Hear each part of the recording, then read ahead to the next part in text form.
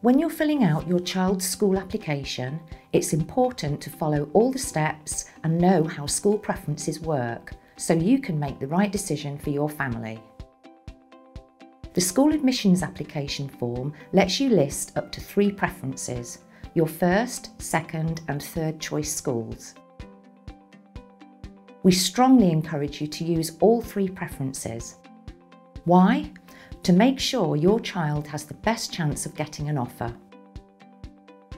Lots of people think that listing 3 schools will mean their child is less likely to get their first choice. It doesn't, and we'll explain why. When you complete and submit your application, we then arrange for your preferences to be processed. This involves sending your application to each of the schools you've listed, but none of them will know whether you have listed them as your first, second or third choice. The schools don't need this information. They simply rank each application against their admissions policies.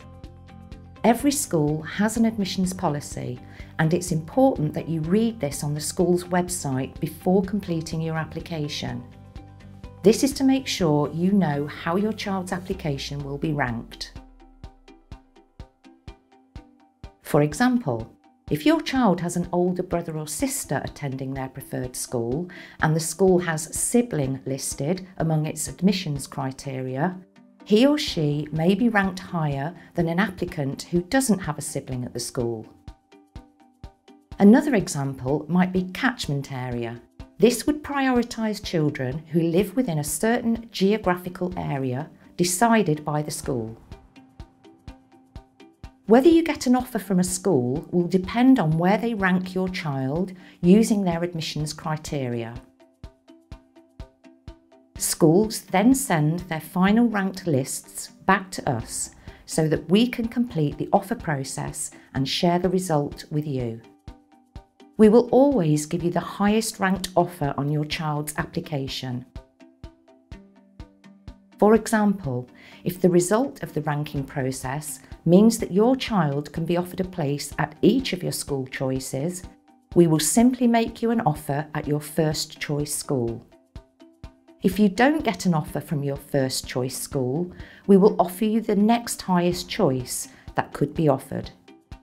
This could be your second choice school, or if you didn't receive an offer from your second choice school, it could be your third choice. If you don't receive an offer from your first choice school, it won't be because you listed a second and third choice as well. It will be because your first choice school is oversubscribed and your child was not ranked high enough within the school's criteria.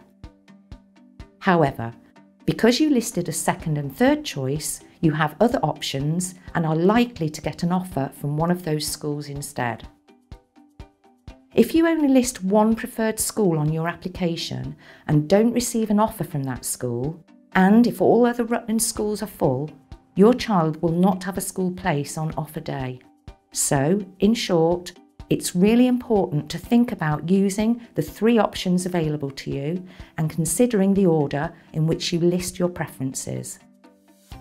And remember, listing more than one preference will not reduce the chance of receiving an offer from your first choice school.